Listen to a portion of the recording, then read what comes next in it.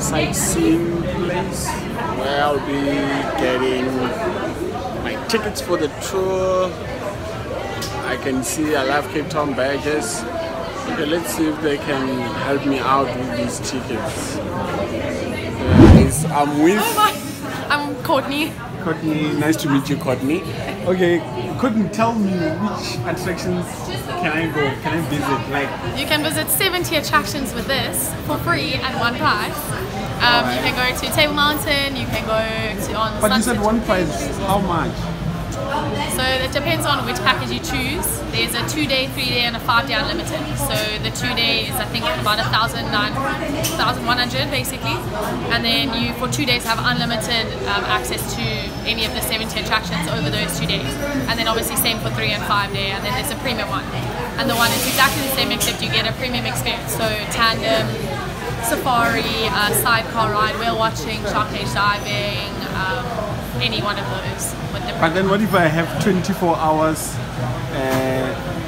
to spare, not 5 days or 4 days, and then the rest I'm going elsewhere, like Stellenbosch and other Depending places? on what you want to do, you can still get your value for money from a 2-day pass in 1 day, but obviously that would mean doing all the very expensive things in 1 day, if that makes sense. Alright, so obviously the price that you would be paying over that 1 day will then be more than the 2-day unlimited.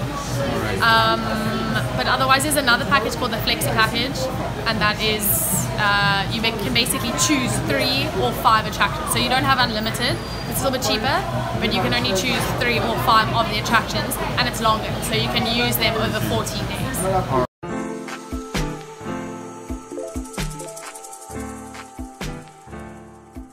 1965 Ford Mustang. The Ford Mustang came out in 1964, so this was the first year of production model, which makes it extremely collectible. The car is pretty much, it's had a few things done to it in its life. It's had a respray and the interior's been done, but other than that, the car's body and everything is original. It's got these Shelby rims on, which are absolutely insane. They look good and they really hug the road well. Inside, it's a full speed cruise-o-matic automatic gearbox, 4-speed. The car obviously is a lot of fun because it's rear-wheel drive. You really get a lot of enjoyment. It's very loud. It's got a 302 small block V8, so that really makes a nice rumble. Other than that, the car is pretty clean. Goes smoothly. And yeah, it's got a very traditional Mustang look. This was the first look that design that Ford did for the Mustang, with the exhaust coming out the body and all that. They kept it. They kept the design. Yeah. You can still see this design in the newer models. Yeah. They still kept those 3 lights. 2 lights. 3 lights. Yeah. The thing is, like, once it's a good car, they did change it, but very little. So in that instance, it's still got that Mustang, that whole thing about it.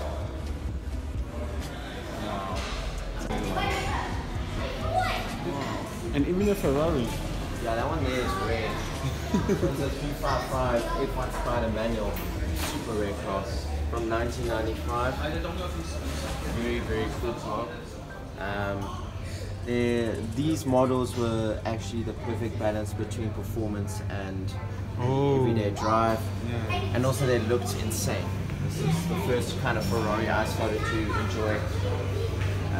When you drive it, it's gorgeous. It's got that traditional Ferrari look, which they followed on to the 360 and onwards. But then the 360 Spider was quite exceptional. Yeah, it's the 360 Spider. Yeah. This was basically the 360 was a follow-on of this. Yeah. But this kind of set the standard. Set the standard of what you expect. Because even the 5-star man, they still maintains that. Yeah. Thing is, everything upwards from a 360, the 430, all that was just insane. It's just crazy, those cars are mad.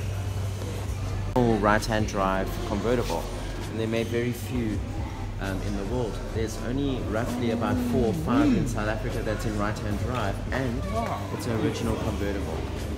You can tell because the actual body, the actual frame is higher than normal. Normally it's lower.